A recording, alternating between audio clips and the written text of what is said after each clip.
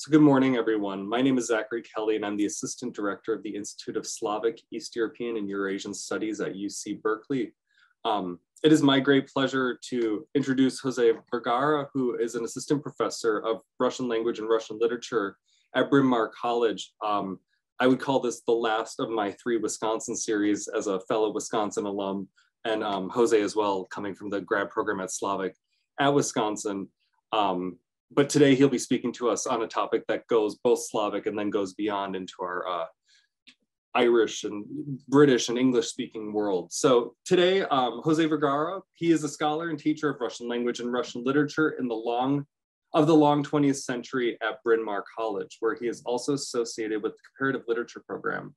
His book, All Future Plunges to the Past, James Joyce in Russian Literature, which you can see here with a wonderful cover, which came out through Northern Illinois University Press / the Cornell University Press in 2021, explores how Russian writers from the mid-1920s to the present day have read and creatively responded to Joyce's fiction. It illuminates how they have used Joyce's ideas as a critical lens to shape, prod, and constantly redefine their own place in literary history. Jose's current research, inspired by recent teaching experiences, addresses the latest in Russian prison texts. It examines how the authors of these stories position themselves vis-a-vis their predecessors and challenge the tradition's form. He is interested in both narratives written by artists who have been jailed, as well as those who became writers because they were imprisoned, and those that turn their gaze further back, such as fictional accounts of Soviet prison labor camps. He's also developing a project on Chernobyl's international resonance, co-editing a volume of essays on teaching Nabokov, forthcoming from Amherst College Press, and producing a bilingual digital annotated edition of Sasha Sokolov's dense novel, Between Dog and Wolf. His teaching interests cover a wide variety of topics: Russian language, prison literature, Chernobyl, Russian novel of the classical and experimental varieties, and contemporary culture and society. He has previously taught courses in prisons, including nearby OCI Chester, and is a passionate advocate for the public and digital humanities. His writing and interviews have also appeared in the Los Angeles Review of Books, Asymptote, Music and Literature, Words Without Borders, and World Literature Today. So Jose, thank you for joining us virtually, and the floor is yours. Thank you so much, Zach. And I'd like to thank everyone for joining us this afternoon / morning, and thank ISEEES for having me and Zach for coordinating this and the whole series. It's been really great to follow along. And today I'm really delighted and honored to have this opportunity to share some of my research and to talk a little bit about my book with you all. Before that, though, I did want to just acknowledge briefly the moment we're in right now, what's taking place in Ukraine. As you mentioned, Zach, my book is called All Future All Future Plunges to the Past. And I think like many of you, like all of us, I've really just been watching in horror as our future seems to be doing just that, this return to what was before. And I desperately hope that we can escape what James Joyce's hero, Stephen Dedalus, called the nightmare of history, find a way out of all of this. And I'd like to share my screen now. Hopefully you can see that. As I said, for my talk today, thanks, Zach. I thought I'd share the main arguments of my book, along with some examples from a couple case studies, and finally close with a few insights from the conclusion of the book, for which I interviewed living writers about Joyce.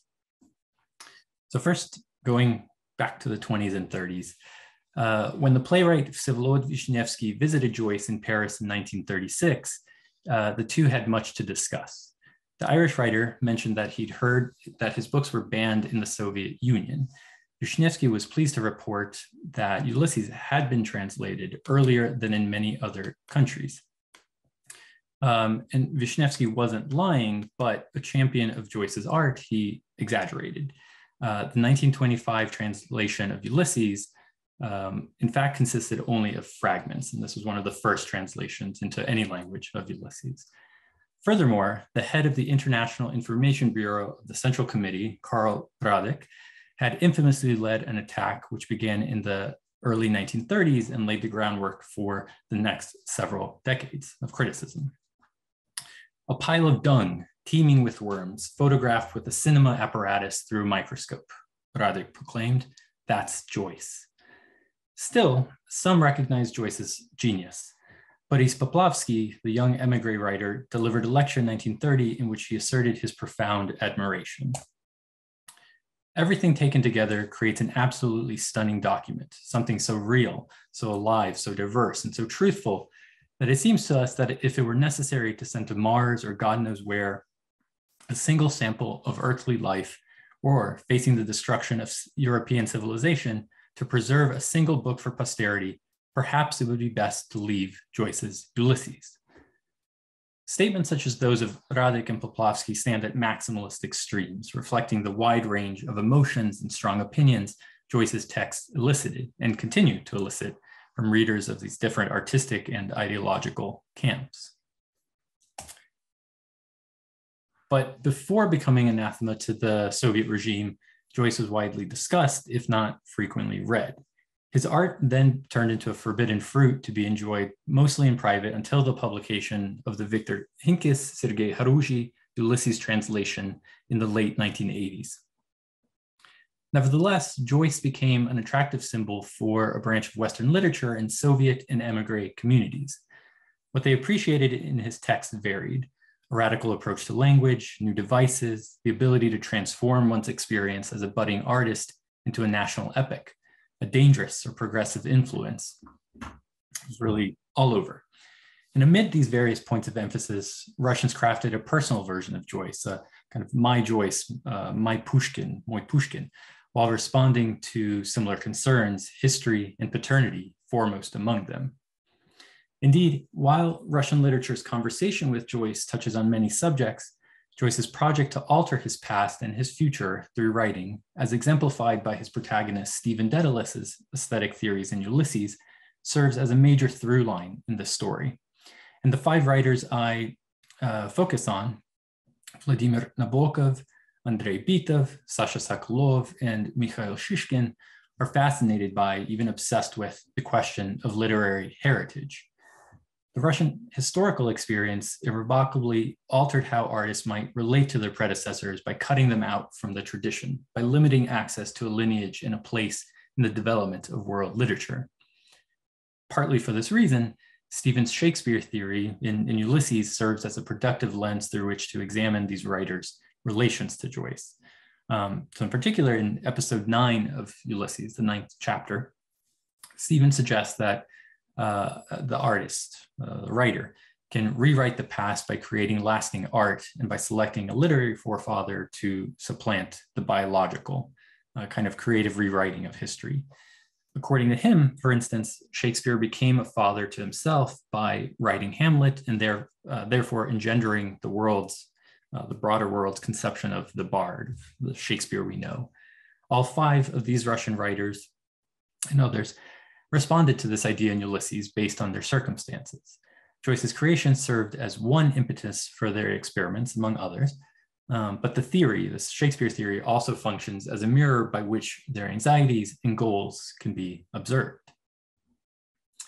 Simultaneously, the subject raises the issue of how throughout the 20th century, cultural values changed in the Soviet Union, Russian immigration, and the post-1991 Russian environment. What was possible? What was desirable? Where did Russian literature belong? Their responses to Joyce's texts, particularly Ulysses and Finnegans Wake, speak to how they tackled such immense questions relative to their own time and place. And to give a sense of how this process worked, I'd like to comment on a couple of these case studies. So for the sake of time, I'll focus on examples drawn from two writers' novels, Nabokov and Sokolov, but of course I'd be happy to discuss the others if I'm missing anyone's favorites and their interpretations of Joyce during the Q&A at the end.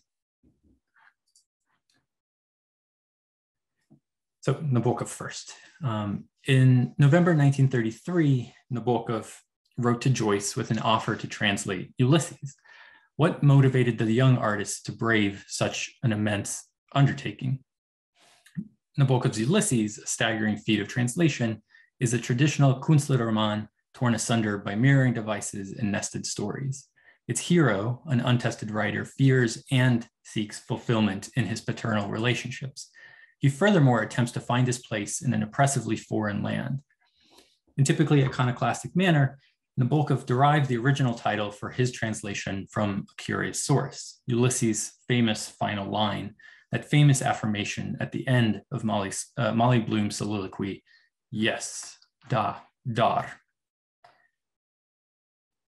So Nabokov would extend this dialogue with his Irish predecessor in his second English language novel, Ben Sinister, where he critiques Joyce's treatment of his ancestor, Shakespeare, in Ulysses, and creates a kind of three-part conversation argument. And the two together, his would-be Ulysses translation, Dar, the Gift, this is his final Russian novel, and Ben Sinister, his second English language novel, function as a kind of combined critical commentary on influence and intertextus translation on haunting legacies. What Nabokov offers in his works is an answer to how writers might productively deal with literary ghosts of the past, whether they be biological fathers, Pushkin, Joyce, or even projects abandoned but not forgotten, like this Ulysses translation. The central principle of the gift, of Dar, involves Fyodor's merging of his father, Konstantin Kirillovich, the biological figure Stephen called a necessary evil in Ulysses, with Alexander Pushkin, father of modern Russian letters. Pushkin entered Fyodor's blood, narrator writes. With Pushkin's voice merged the voice of his father. What Fyodor, Nabokov's, we can say, semi-autobiographical narrator, attempts through writing his father's biography after the latter's disappearance on an expedition, goes far beyond his expectations and extends the limits of his artistry. This project bears similarity, if in a refracted form, to the ideas proposed by Stephen in episode 9 of Ulysses, a case of mistranslation on Nabokov's part. He's using the same ideas, he's interpreting them and translating them in his context, but with a twist. Fyodor, unlike Stephen, wishes to unite the biological with the literary, the filial with the artistic. For him, reclaiming a literary tradition by uniting it with his personal and family histories means overturning his exile, the revolution, and recovering his deceased father, who comes to stand for a culture now inaccessible to him in exile.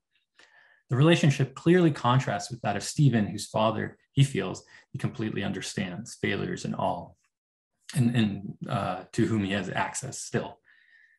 Nabokov's swerve away from Joyce's text emphasizes precisely these crucial differences in his interpretive translation.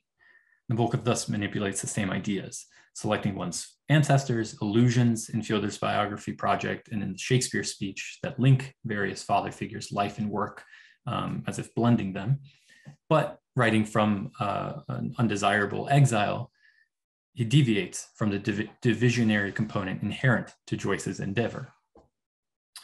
One relevant arresting image appears in the 5th chapter, the final chapter of The Gift, when Fyodor finds a dog's corpse in Berlin's Grunwald forest.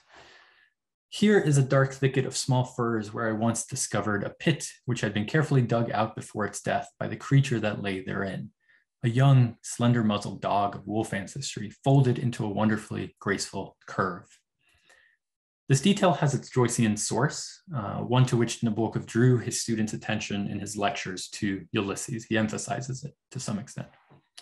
Early in Joyce's novel, Stephen examines the bloated carcass of a dog on the shore of Sandymount in Dublin. And after witnessing another canine sniff the body, he thinks, ah, poor dog's body. Here lies poor dog's body's body. And finally, the dog's owner calls him.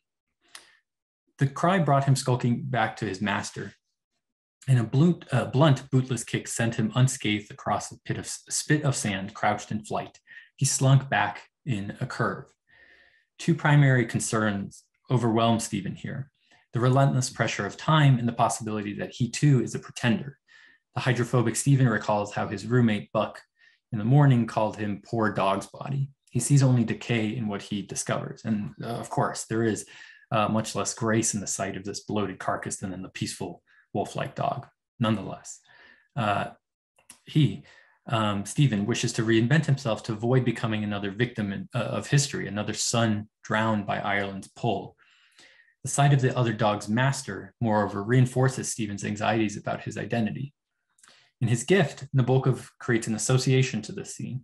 Whereas Stephen's dog curves as a response to his master's kick, Fyodor's dog lies in a graceful curve, suggesting a peaceful state. Likewise, Fyodor notes that the dog was of wolf ancestry, and in doing so, he raises the issue of lineage that motivates so much of his thinking. This creature symbolizes Fyodor's belief in an elect line. Fyodor's epiphany allows him to recognize the links to the past that are preserved by his art, and he no longer fears death, as he once did, but instead recognizes artistic means to overcome it, at least his father's memory. Oh, excuse me. These kinds of ideas and images run throughout the gift as they do in Ulysses. And shifting gears a little bit now, Ben Sinister also treats the question of fathers and sons through its skewed perspective and offers insights into how Dar fits in Nabokov's extended response to Joyce. Most notably, in this novel, a dystopian novel, Nabokov's protagonist Krug and his friend Ember hold a conversation in the 7th chapter that speaks directly to Stephen's Shakespearean ruminations and the theory, this conversation he has in the library in episode 9 of Ulysses. In such scenes in Ben Sinister, Joyce permeates the narrative through links to the bard, yet another literary father. So Nabokov is responding to Joyce through Shakespeare, partly in what Joyce had said about Shakespeare.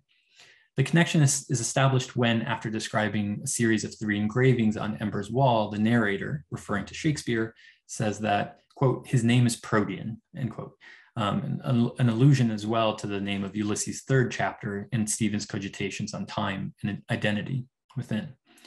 These engravings point to, quote, Gustavus Selenius's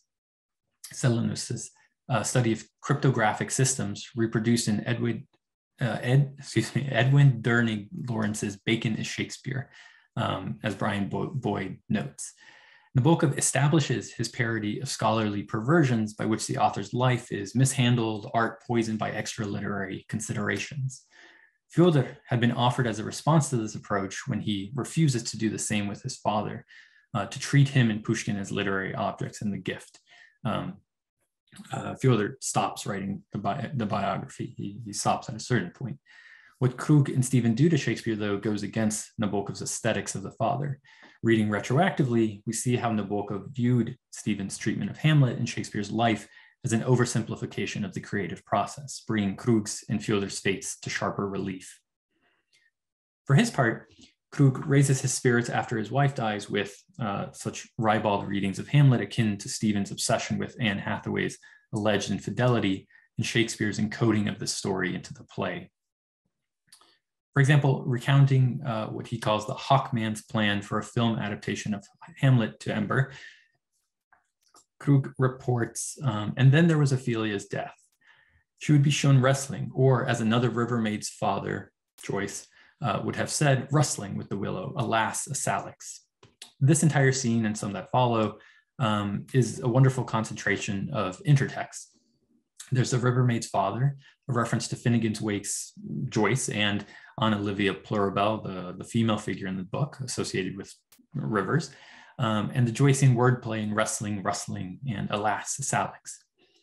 This passage and the general conversation make Krug, Stephen, and by extension Joyce culpable in a game of crass quasi-literary one-upmanship.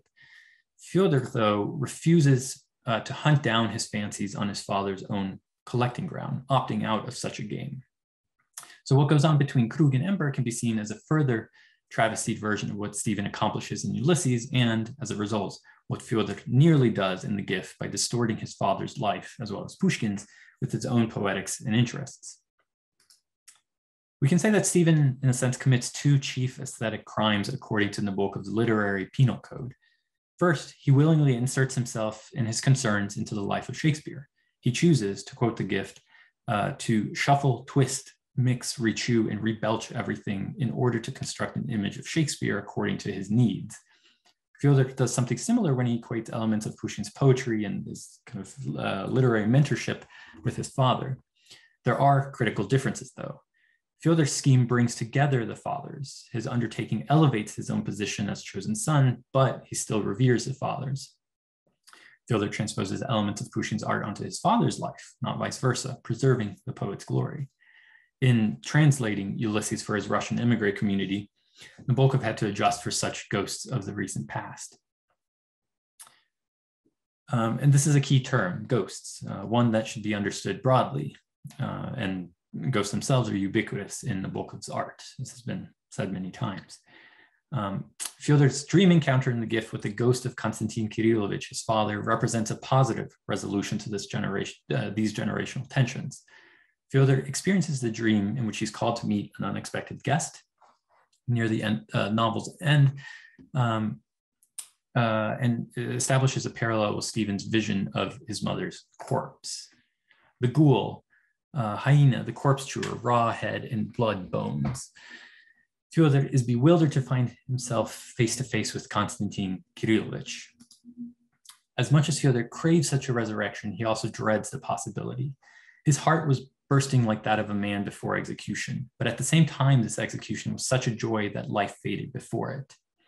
The meeting is an execution as it's the conclusion of all that's come before it. The young Fielder's artistic maturation and aching hope for his father's return. It's likewise a final judgment. Here, Fielder's vision of his father will decide his fate, rendering him mute, creatively mute, or allowing him to flourish as a writer. Fielder knows that his father must have perished on his journey home from Central Asia, yet the plausibility of his return haunts him. The fear possessing Fielder passes, though, when his father speaks to him, an act that reveals, quote, that he was pleased with his captures, his return, his son's book about him, end quote. Fielder's encounter with the ghost of his father stands in stark contrast to Krug's with his murdered son David's body. Spoiler alert, it happens near the end of the book. And this body, this child's body is rendered a literally exquisite corpse by the regime, or Bloom's with a vision of his deceased son, Rudy. It's in contrast to it. It simultaneously generates immensely different results than Hamlet's meeting with the king. But some shared details between these various scenes deserve special note. Nabokov's anthropomorphic deity at the end of Ben Sinister, this figure that appears and is a kind of stand-in for himself, the author, wields an inclined beam of light to deliver instantaneous madness to the protagonist. While in The Gift, the narrator comments that light broke through during Fielder's reunion with his father, putting him at ease. This light then is associated with clarity. Krug may go mad, but he also understands that he's only a creation of a mind beyond his world. Nabokov himself, he's just a character. Hamlet and Krug are set on a destructive path due to their respective paranormal encounters. Stephen, like Bloom, is bombarded with reminders of the past that shake him. His mother's corpse, English cultural and political dominion, and the very weight of literary history. Fielder, on the contrary, discovers a unity in the world he'd had trouble discerning. Quote, pondering now fate's methods, he finally found a certain thread, a hidden spirit, for his as yet hardly planned novel. He takes on the mantle of the artist, son, creator in a manner that tacitly combats Stephen's practice in Ulysses with its acceptance of the father. Even if Nabokov's proposed translation of Ulysses came to naught, we can consider his gift, his dar, his da, a transposition of Joyce's book. Some aspects of Ulysses find their mirror image. Stephen wishes to go back into exile in Europe, like Joyce did, while Fielder laments the loss of his homeland. Other parts of Ulysses, the hero's aesthetic theories, representative motifs, the fascination with paternity, come through in less altered forms. Nabokov's Ulysses delights in the process of revising a predecessor's work for its own personal and historical context, that of Russian immigration in Berlin. It cannot be a translation more faithful to the original. Instead, Nabokov delivers the spirit of Ulysses, the protean work that refuses to be neatly defined and interpreted during a time when sons were severing paternal ties. Turning now to Sokolov, the subject of this the second subject of this talk, we can consider a different moment in Joyce's Russian Odyssey. In a 2011 interview, the author recounts that he read Joyce alongside Stein, Whitman, Apollinaire. He adds that the formal innovations he sought weren't to be found in writers such as Salinger or Faulkner. Furthermore, aiming to establish his status as a true cosmopolitan, we might say, Sokolov elevates Western writers over Russians. Joyce and company are more important to me than Platonov, Andrei Platonov. The innovations that he focuses on or mentions here are key, for unlike many previous writers, Sokolov's Joycean influence took root in his style. All three of Sokolov's books are notoriously difficult to summarize, each in its own way. A School for Fools, pictured here, established this pattern by breaking with many norms of fiction, perhaps reflecting the hero's condition as a man, referred to as student so-and-so, a young man, with mental issues. Sokolov's debut lacks a clear chronology, and numerous characters are imbued with different personas. The action mostly takes place either at the student's dacha community or at his school. His parents act as foils, particularly his father, who makes student so-and-so copy articles from Soviet newspapers as a cruel re-education. The hero also spends his time pining for Vieta Akatova, a teacher and daughter of a scientist who lives nearby. But all of this is not so simple, not in reality. The protagonist imagines the passage of time as a simultaneity in which he can drop his consciousness into any moment of his life. Thus, contradictory situations occur frequently. Chapter 2 likewise breaks expectations as the narrative shifts and is dispersed among 12 short vignettes, not unlike episode 10 of Ulysses, Wandering Rocks, that shows different perspectives. And it's within this atypical novel that Sokolov engages in his Joycean revolution of the word. One key stratagem Sokolov and Joyce share is what's usually termed stream of consciousness. In the first case of this prototypically modernist technique from School for Fools, which you see here, and apologize, it's a lot of words, but it gives you a sense of what's going on. Student so-and-so's narrative morphs into an even looser form of its already frenzied state. Here, his words serve as an incantation that brings the character Vieta into existence. In Sokolov's hands, stream of consciousness functions as a means to explore the connections the mind creates and the rhythm of thoughts themselves and the way they can appear on the page. On another level, Sokolov adapts this technique from Joyce as a means of escape from fossilized forms. Amid the continued calls for art that concerns itself with social questions and places an emphasis on content, Sokolov turned to modernist prototypes. Incidentally, in an interview with Olga Matic, Sokolov proposes, not without a hint of self-defense, that he learned a great deal from the, quote, modernist Lev Tolstoy, who, quote, used stream of consciousness as a device long before Joyce. True as this may be, Sokolov's stream of consciousness looks like Joyce's much more than Tolstoy's or even Faulkner's, let's say.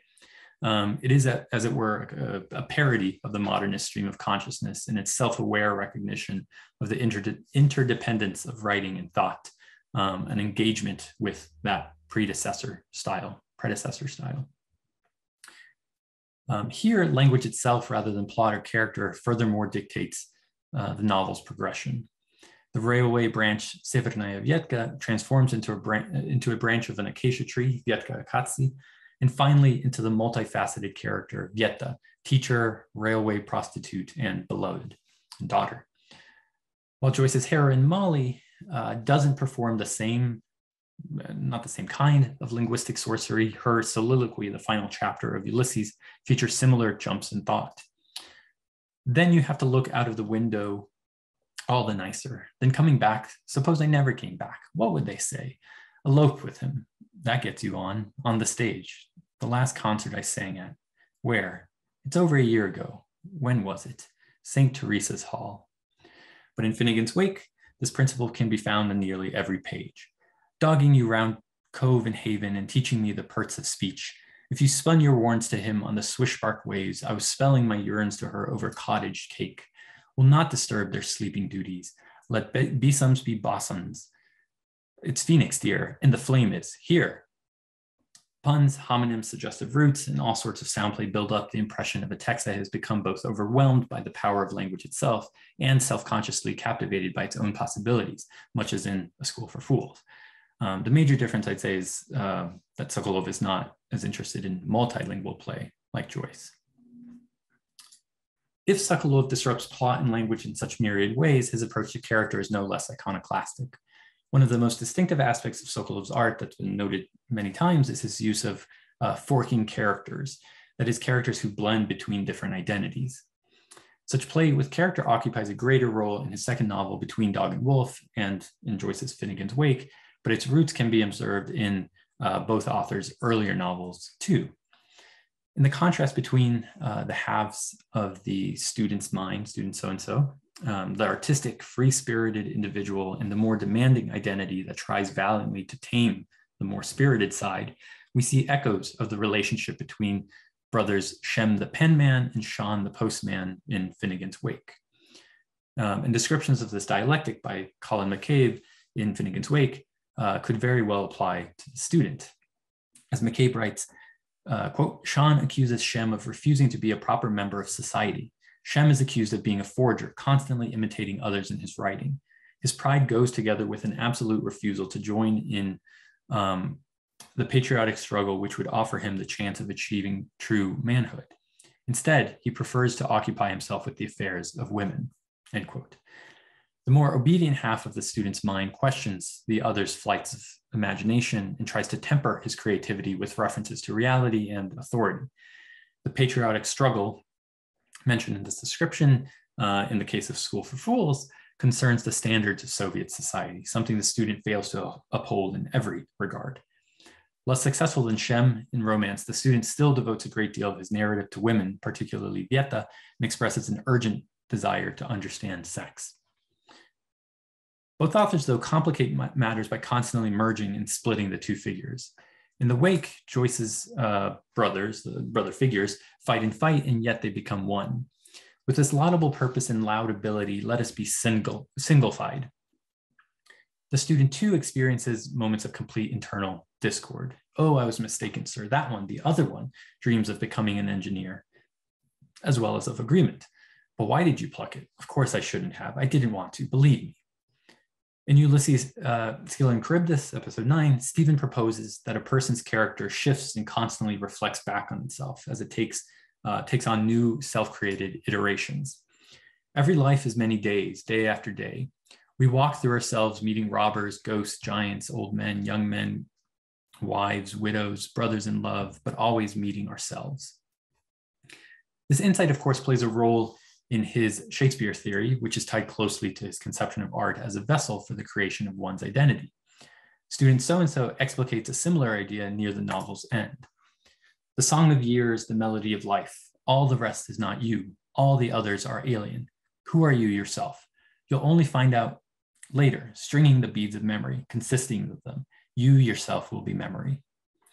Reduced to the state of being, one need only piece together recollections artistically reconceived to fashion a personality, whether it draws on the efforts of one's predecessors or not. Elsewhere, though, Stephen and the student consider the world external to their memory and mind and come to different conclusions. Walking along the beach, Stephen closes his eyes to pay attention to the noises around him. He notes various sounds, worries about falling, and ultimately turns his gaze to his surroundings. Open your eyes now. Has all vanished since? If I open and am forever in the black adiamphane, basta. I will see if I can see. See now. There all the time without you, and ever shall be, world without end. Stephen learns two things here. First, simply he comes to appreciate the world of the audible more deeply. Second, and more importantly, once he opens his eyes and recognizes the beach around him, the fact that the world exists independently of his consciousness strikes him with full force. Sokolov includes a similar episode in School's first chapter. Having taken several steps along the beach, I looked back. Nothing resembling my tracks remained on the sand, and nevertheless, I still did not want to believe. You never know as it happens. First, it could turn out that it's all a dream. Second, it's possible that the sand here is extraordinarily firm, and I, weighing a total of only so many kilograms, did not leave tracks in it because of my lightness. And third, it is quite probable that I didn't disembark from the boat onto the shore yet, but to this point still sit in it, and naturally, I could not leave tracks where I had not yet been. While Stephen's realization that external reality doesn't depend on his perception frustrates his ego, the student examines the sand for proof of his existence and finds none, yet his response is not despair, but bemusement. Setting aside the fact that the scene, along with everything else in the novel, is imagined by the student, Sokolov emphasizes the transient nature of reality, art, and character in this allusion to Joyce's novel. If Stephen's certainty in structures and the artist's vision is at least temporarily disturbed by the incident on the beach, then the student's disillusion comes into sharper focus. He leaves no marks in the sand, only on the page, dissolving, as it were, into the truly protean stylistic texture of language and non-plot. Continuing the discussion of identity, the student has a third identity called those who came, and this also subverts Joyce in a way. Limited to 5 references in school, this nickname brings to mind Joyce's "Here Comes Everybody" from Finnegans Wake. This is the most famous of what we can maybe call the protagonist of Finnegans Wake, Humphrey Chimpton Earwicker, his most famous moniker. And "Here Comes Everybody" represents his universal character.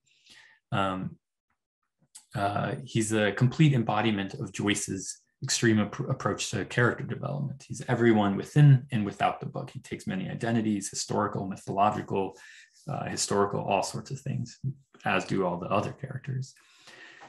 In School for Fools, the student elatedly speaks of the name "those who came." And whenever we came, they said about us, "Look, there they are, those who came, greedy for knowledge, daring lovers of truth." In both Joyce and Sokolov, these names, HCE, TWC, represent a generalized presence. Here, Sokolov inverts the Joycean original with his character's name, suggesting a terminal point of development, those who came, but also challenging any definitive solution to the problem of primacy. Thus, those who came is or are the result of "Here Comes Everybody," a take on character that universalizes and breaks apart identity. Devoid of any firm foundation in time, TWC live in the present, arrived, existing. They came. This conception of a character without past or future emphasizes Sokolov's guiding interest in escaping from any kind of conflict with literary history. As the all in all and totally present, TWC need not find a precedent, like Stephen. To take one more quick related example, how the two writers play with time speaks to similarities in their worldviews. In school, Sokolov grammaticalizes the student's wandering mind by having him write in all 3 tenses, which you can see here. Floating, was floating, am floating, will float, et cetera, et cetera.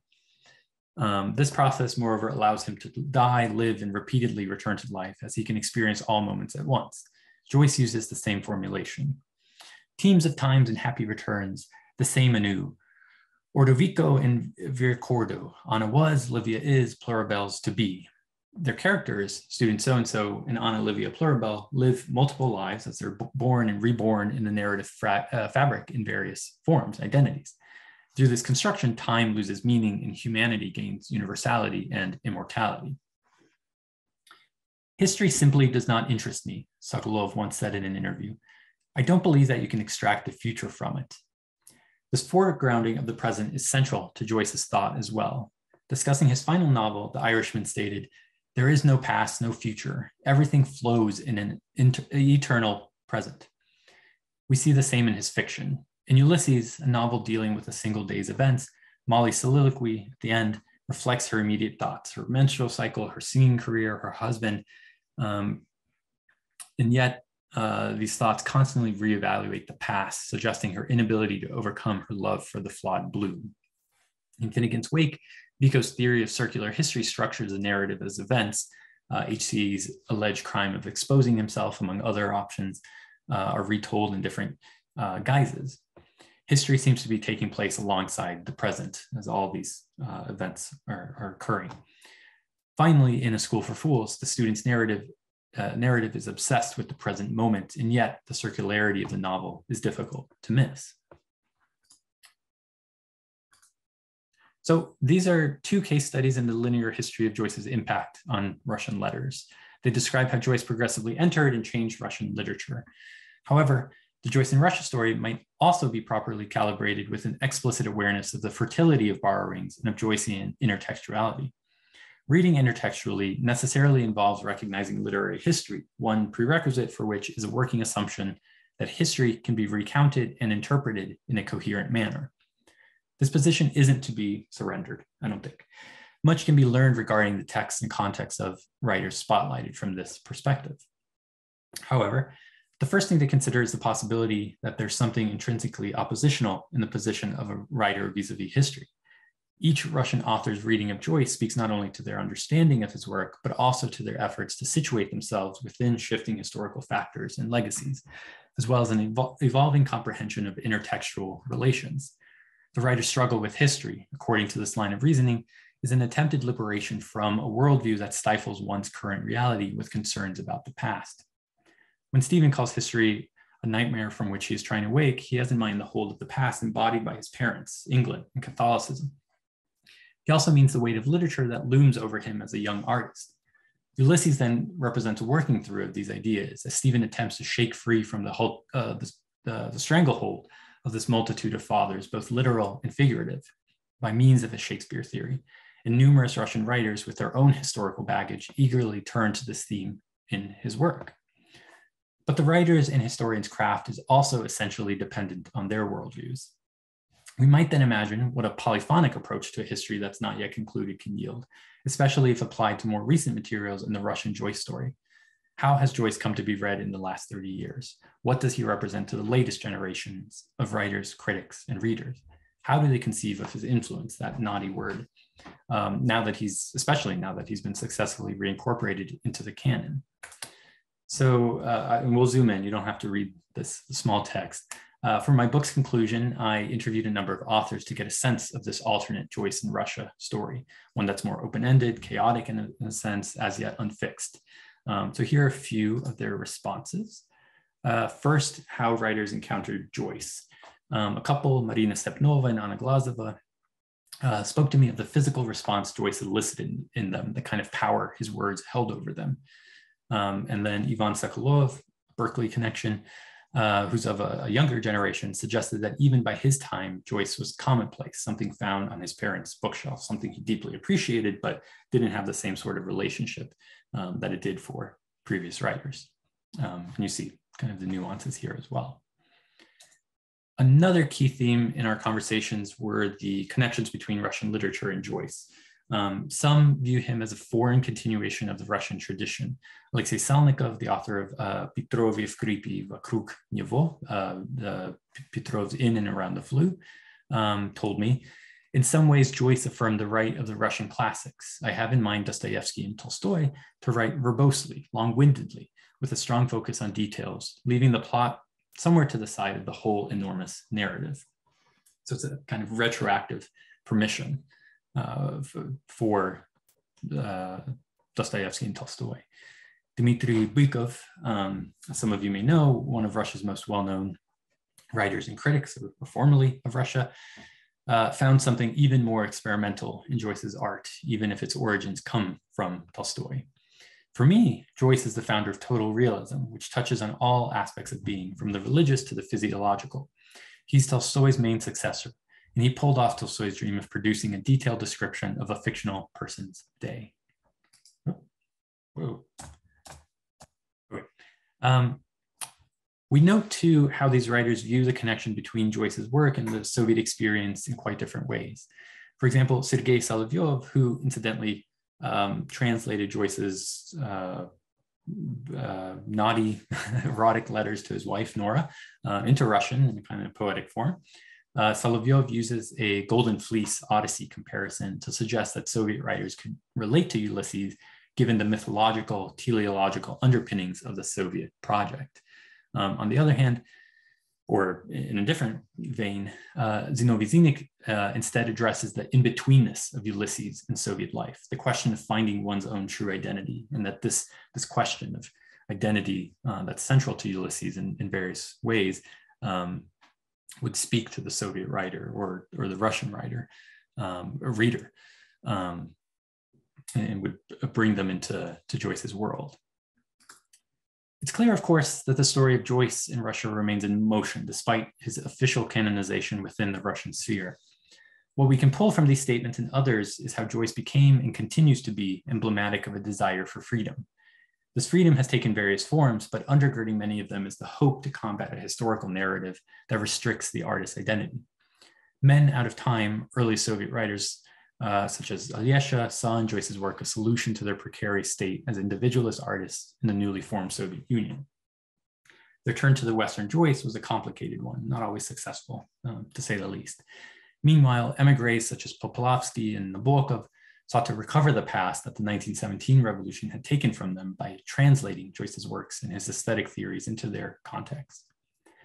Post-Stalinist writers such as Bitov opted to disengage from the war with the past, seeing the futility of doing so, and taking a more playful approach, decorating their works with Joyce's texts and others. While even later writers, Sokolov among them, finally broke through and accessed Joyce as a stylistic touchstone. And for the post-Soviet era, turning to Joyce means reconnecting Russian literature with the tradition it had been separated from officially for so long, from modernism. This contact fuels the novels of the Russian Joyceans, and in their engagement with the Irish writers' theories, they found much to shape their own visions and responses to the world around them. But this transformation cuts both ways. Strong writers, as Harold Bloom says in his controversial Western canon, have the wit to transform their forerunners into composite and therefore partly imaginary beings. Indeed, Joyce became a remarkably plastic symbol for those Russian writers who viewed him as a crucial element in their escape from oppressive histories. Fluctuating political, cultural, and personal realities would dictate how exactly they could read Joyce, literally and figuratively, yet they found in his writings the means to beget their own lineage through the literary word. And so his work in progress continues on Russian soil. Thank you. Thank you, Jose. Thank you, Zach. Very interesting just to, I guess, to go beyond like what I know, Russian literature, Soviet literature, and now Russian literature again. For everyone, like this is Jose's book here, and for the fun of it, I'm going to be starting Joyce myself, Ulysses, because it is, as you said, one of those books everyone seems to know, but no one seems to have read. And I like to be the person who's read the book that no one seems to read.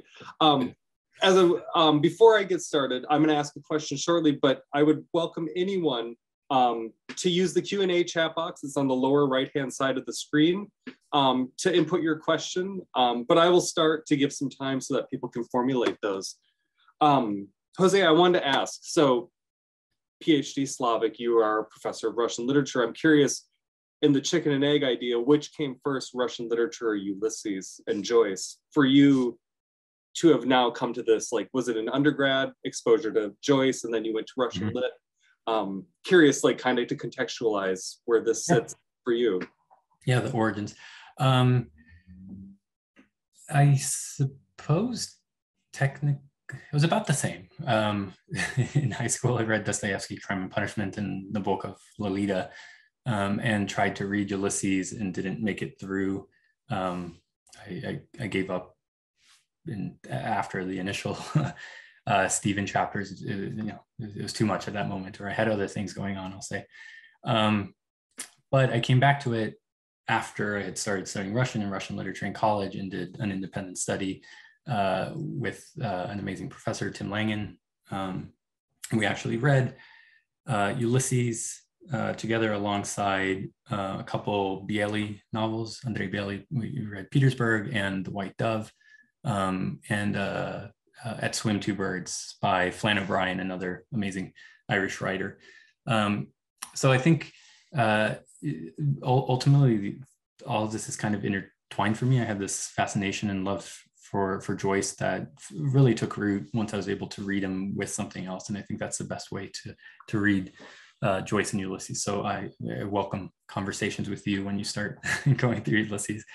And yeah, from there is, once I realized that this subject, this, kind of longer scale or bigger scale, longer term study of Joyce and Russian literature hadn't been done, it seemed like a really appealing and natural fit for my research, and pursued it from there. Yeah. Very nice. No, thank you. I mean, it's just, I know you as a Russianist or ISEEES, so to kind of have this outside figure be this moving force that kind of brings a bunch of different people together who write very differently and yet similar in different fashions. Just interesting. It's like an outsider looking at an outside theme that applies very well. So we have some questions that came in. One, they're in a couple different spots. There's some in the chat, some in the Q&A. But the first one, thank you, Jose, for this wonderfully rich talk. I couldn't help noticing that Stephen Dedalus name appeared in your talk about 50 times more than Leopold Bloom's. Does Bloom essentially get edited out of the Russian intertextual Ulysses? In the gift, might one say that Bloom is turned into or pre-incarnated as Chernyshevsky? Thank you, Eric, for the kind words and the question and the fun reading there. Yeah, I mean, I think in this talk, I was very much focused, or this version of this talk focused on the son's half, right, and the son's struggle to find fathers and working through these issues, and that's a big part of the project in the book.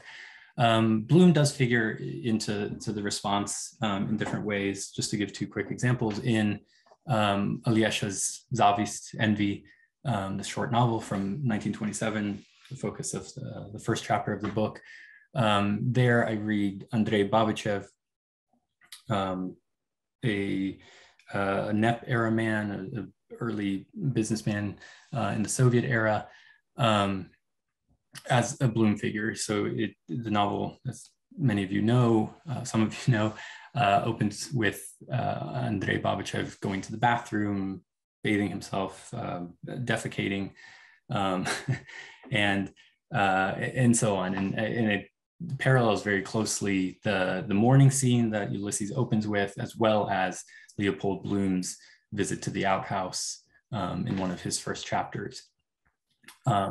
And I see that as a kind of working through of the father figures there and that association with Ulysses. And then in Bita, for instance, in Pushkin House, Pushkinsky Dom, there's a character, Blanc, who's a kind of mentor at Pushkin House, this research institute for the protagonist there. And there's another kind of library conversation, and there he also sort of performs the Bloomian role, a kind of mentor that's denied by the son. And in the conversation too, there's this exchange that, again, it's strikingly similar to what happens in Ulysses. Bloom has an exchange with the citizen, this nationalist figure at a pub, and in their quarrel as they're leaving, as Bloom is fleeing, he names a bunch of people, historical figures who were Jewish, to stand up for the Jewish people. And in the final one he names is God. His God was also Jewish, the citizens. And in Pushkin House, this is turned into, again, a kind of debate about race and origins. And in that conversation, Pushkin takes that place as well. So there's this funny exchange there. So Bloom definitely figures into the intertextual conversation between Russian literature and Joyce. I just didn't necessarily focus on it here. And in the gift, might want to say that Bloom is turned into or pre-incarnated as Chernyshevsky. Yeah, that as I said, I think that'd be a fun reading, and I think in line with the reading backwards sort of approach. And I'll definitely think about that some more. But yeah, I think the sort of, I don't know, maybe Nabokov, I think, in the narrator is ultimately at least somewhat sympathetic to Chernyshevsky and his plight, but not in the same way that Joyce is for Bloom. But yeah, there's something to look at there. Excellent, thank you. Thank you again. So there's another, I guess, comment question. So I understand that Joyce and Nabokov met once at a reading, but they were not personally impressed and they had a banal meeting. Have you read any information about that? Do you have any insight to add to that? Yeah, and if I can pull it up quickly, I can put a bibliographic information in the chat. There's an article that kind of goes into that in more detail. But yeah, their first meeting was actually a lecture that Nabokov was scheduled to deliver at the last minute, and he was giving this lecture on Pushkin, and in the audience was the Hungarian soccer team, so not the audience he was expecting, and not, his comedy of errors. No one was supposed to be there, but Nabokov describes, right, this looking out into the audience is not necessarily very receptive, and he sees Joyce's glinting eyeglasses. He just sees Joyce sitting there cross-legged. So they met there, but actually they had some mutual acquaintances in Paris and met a few more times. There's an account of a dinner and how they talked about how to make miods and not miod, not honey. I'm blanking, a drink, some kind of drink, and different reports about this dinner describe different accounts of what people said. So yeah, they seem to have gotten along. He didn't end up translating Ulysses, didn't end up having very close professional ties, let's say, or personal ones, but through these mutual acquaintances, they had some crossover in Paris. Interesting. Makes the world small. Also kind of shows maybe globalization starting at that at that era right before we really got air travel and all that. So we have another question. The first edition of Biely's Petersburg, 1913, appeared before Ulysses, yet the two texts have some aspects in common. An example, tram in motion with rhythmically and conceptually, both rhythmically and conceptually. Another example, starting and stopping. When did Ulysses first appear in Russian? So the first partial translation that I mentioned was 1925, and that was bits of various chapters from the beginning and then the end, and some in the middle. That was in Leningrad and Moscow, and then in the late 20s, early 30s, up to 20 or 30. I can tell you exactly. One sec. I can even show you. I meant. By all means. There we go. Yeah. So 1925 was this. Whoa. 1925 was the first one. These fragments, and then more Joyce started appearing in late 20s, early 30s. There was an attempt at translating Ulysses in the mid 30s, but with 37, essentially everything shut down. And then not until the late 80s was a full translation serialized and published in book form in 93. Stop sharing. So yeah, and apparently the story goes, the accounts we have is that Joyce and Biely did know of each other, knew each other's work, but didn't actually read it.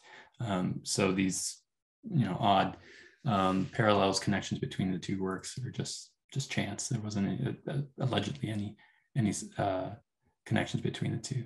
What are the similarities between Biely and Joyce? The ones that people note, and Neil Cornwell has a book, James Joyce and the Russians, published in the early 90s. And there he's looking primarily at critical reception of Joyce, again, primarily in Soviet criticism, Soviet journals, newspapers. But he has a section that looks at Joyce and Eisenstein, Biely, and Nabokov, but only briefly, all three of these. So the ones that people have brought up is certainly the play with language that you mentioned, Olga, the rhythmic, the awareness of language and the musicality of language in both Ulysses and Finnegans Wake. The fact that they're city novels that take place in these short periods of time, the father-son connections as well. I think the tensions between the generations is something people have focused on. In my research, I was interested in the 20s and beyond and kind of direct connections between the two. But there's a few articles, or at least references to potential intertextual connections or parallels, let's say, because they didn't read each other, apparently. Interesting. I remember reading Biely on a bus between O'Hare and Madison way back at the end of undergrad. You had mentioned earlier just sharing some bibliographic information, and there was a request to say if you could share that. I don't know is there a link or I would have to pull up the bibliography, but I can do it. I had a question, I guess, to kind of go with the translation idea, and hopefully this won't be too taxing, that you can kind of think and find the bibliography at the same time. Yeah. Have you read Joyce? I mean, have you read Ulysses, or at least maybe probably more looked at it in Russian? And is it a satisfying translation? Is there potentially someone or a group who's trying to maybe retranslate it and bring it anew? I think of, like, in the inverse, we have the pair, was it Bolhovsky and Pivier, who have kind of redone so many of the classics into this kind of more modern, readable, I don't want to say readable as in like Constant Garnets is unreadable, but just maybe more natural for the present day. Does Ulysses hold up like that in Russian, or is there a desire for like a new Ulysses, a new Russian Ulysses? Yeah, so I haven't read the whole thing in Russian, read bits. My impressions are positive, and that, everyone I've spoken to about it speaks very highly of it. It's a monumental task to translate Ulysses. What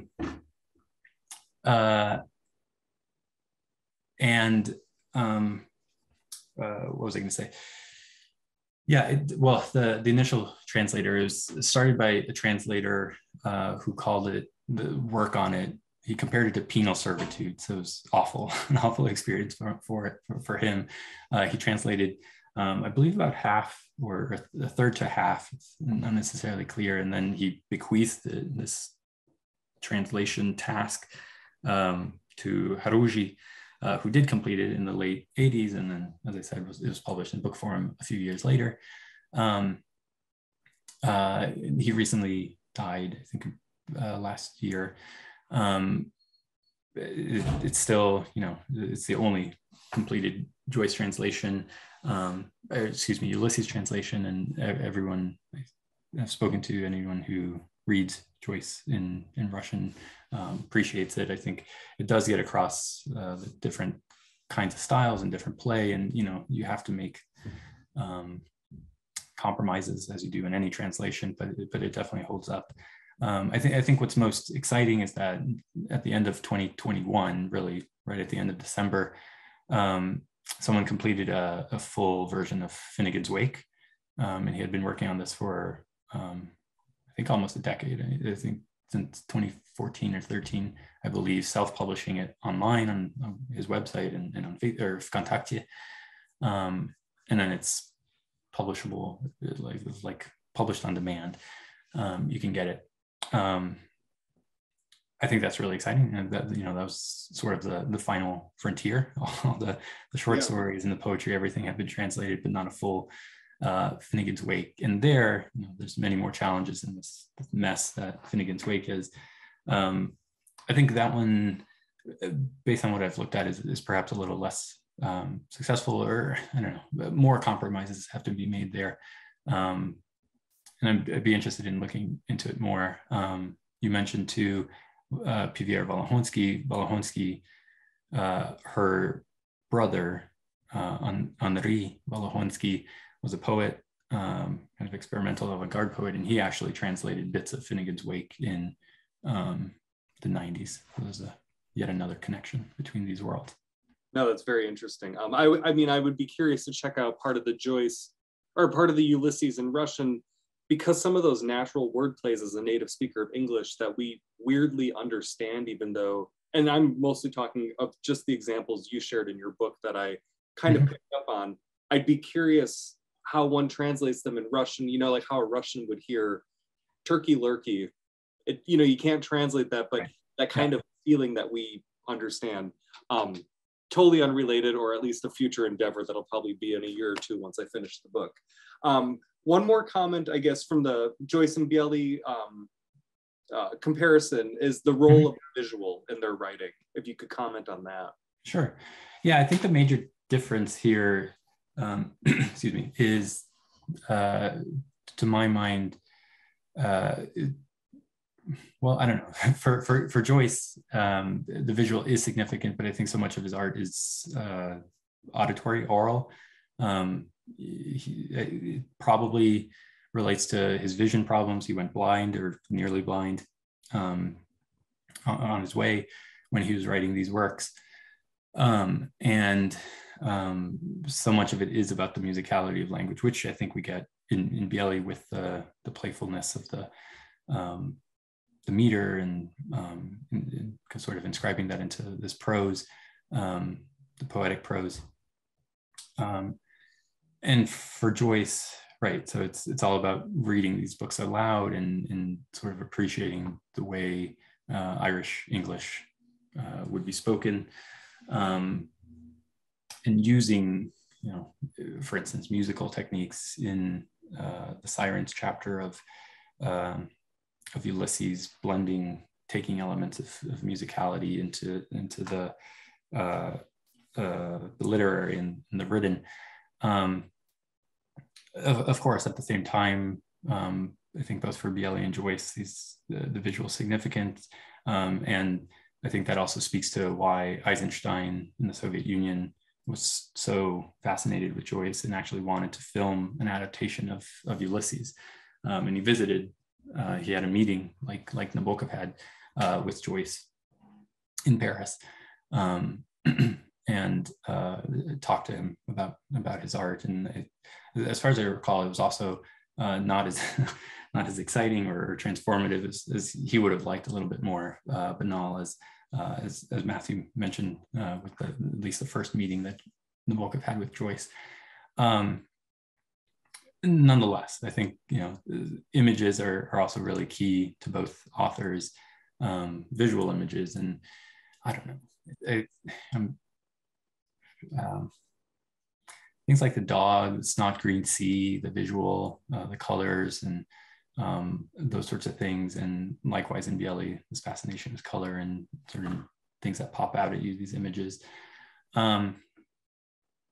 Yeah, I should also mention, I just remembered with the conversation about Nabokov and Joyce, I think one key thing to take away from the reports of those and what Joyce himself said, sorry,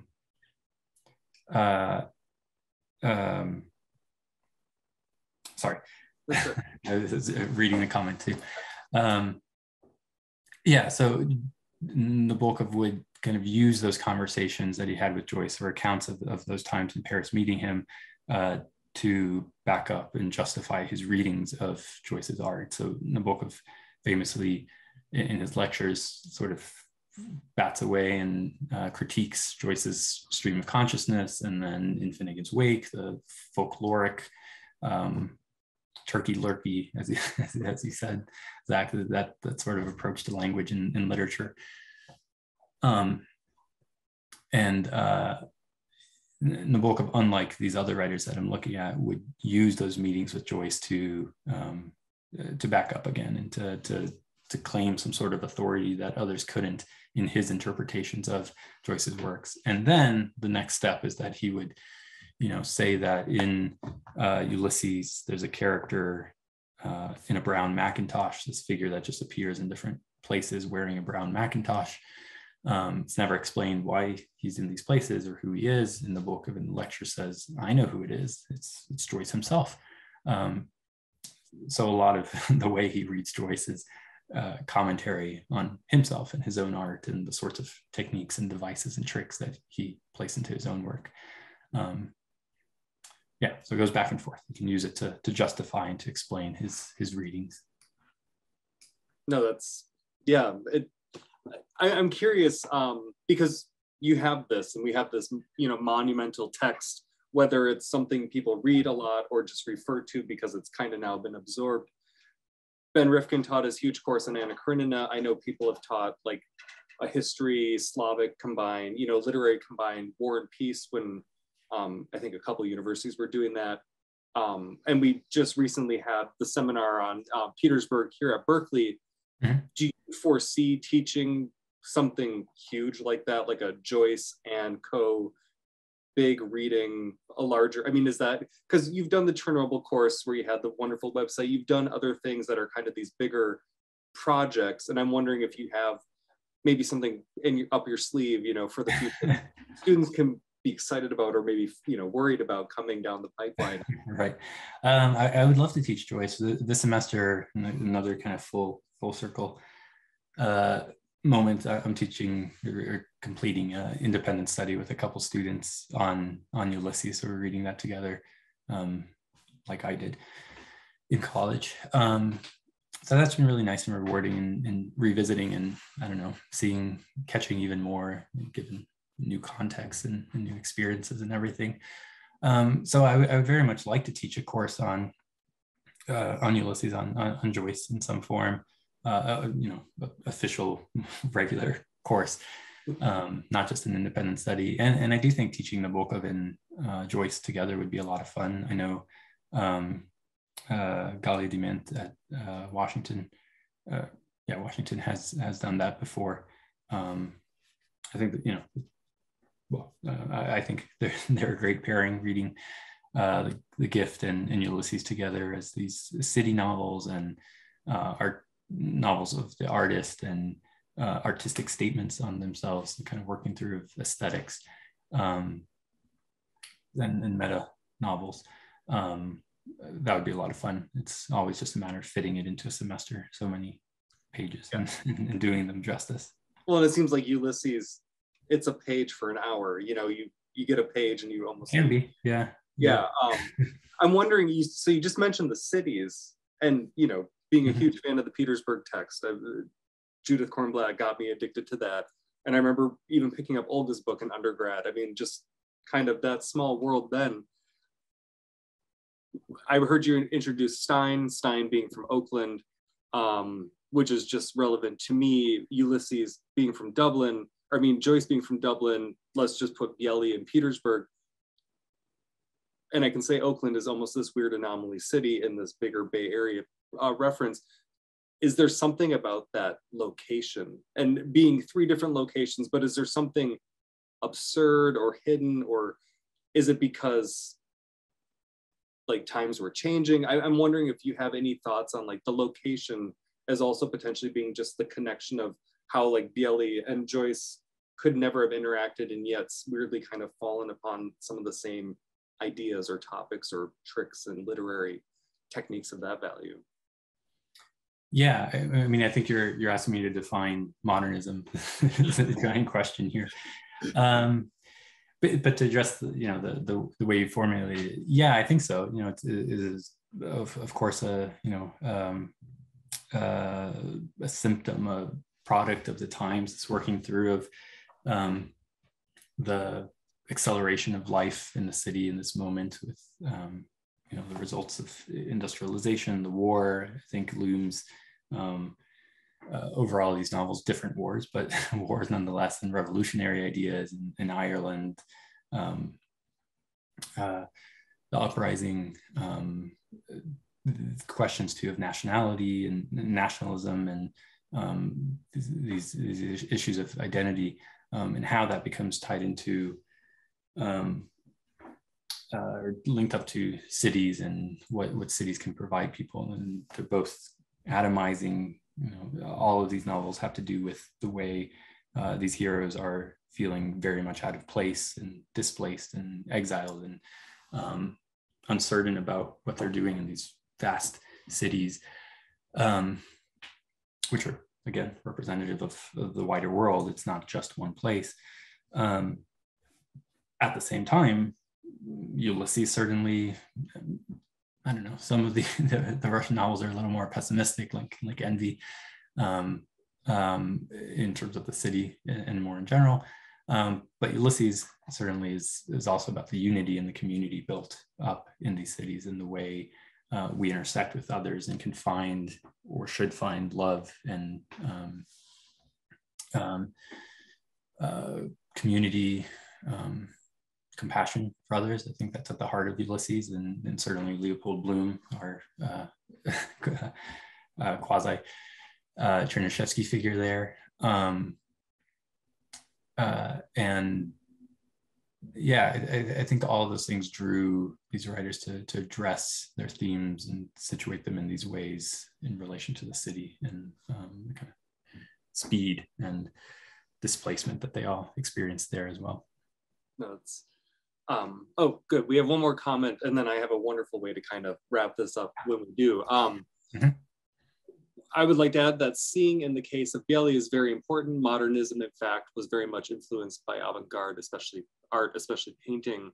And going back to the visual, is there a painting that maybe lines up? So 2 weeks ago or 3 weeks ago when Colleen spoke, she shared a picture, the classic Anna Karenina, like it's not her portrait, but it's the one like pasted on the front of one of the major translations. Is there a Ulysses picture? Something, I mean, is there something that when you see it, you're like, oh, that's Ulysses, that's Joyce? So essential visual? And there might not be. For me personally, or in the scholarship? Maybe for you personally with scholarship influence? Or I mean, there with Joyce, it's everything, right? After Joyce, there was nothing, and there was everything, as I said. And I think, well, I know, one connection that's been made is kind of collage and cut up pieces and Picasso, and that there are ways to read parts of Ulysses in this fashion. As I mentioned, Wandering Rocks, and where you get these vignettes of different parts of the city and how people intersect and combine. I think there's studies along those lines that try to connect Joyce, or that do connect Joyce to the movements that he was encountering in Paris, in Zurich, etc. The Dadaists in Zurich. I don't know if there's a single image that's so closely linked to Joyce or Ulysses. Honestly, I think it's more Joyce himself, right? You see it on my cover, this sort of different variations on Joyce's face, and little mustache, the eyes, etc. He himself has become an avatar for his work and for modernism and his brand of modernism anyway. No, that's great. So I think we're out of questions, and I would like to wrap up just so that people can move on with their days, and those who haven't joined us can watch the videos soon on YouTube. Unfortunately, you're not here, and hopefully one of these days we can get you to campus, but I just wanted to kind of close with the fact that Gertrude Stein is from Oakland, and she has that quote, "There's no there." And there's a funny little instance where if you're going up Stanford, which kind of splits Berkeley from Oakland, and then there's Ashby, which turns into MLK, which goes into Oakland, there's a sign at that moment where both cities end, and it's kind of considered a joke from the city of Berkeley to the city of Oakland. One side is here and one side is there. And it supposedly is a sign related to her. So it's just kind of interesting that these absurd intersections even exist as something that you barely miss, or you usually miss when you're just driving across that area. Yeah. I'll show you when you come, but it is one of those interesting little things, literary things that I think we overlook, because literature, while very important, the idea of reading the paperback book just isn't there like it was 20, 30 years ago. I mean, we've now got our phones and all these other fun things taking our time. So, but I appreciate it.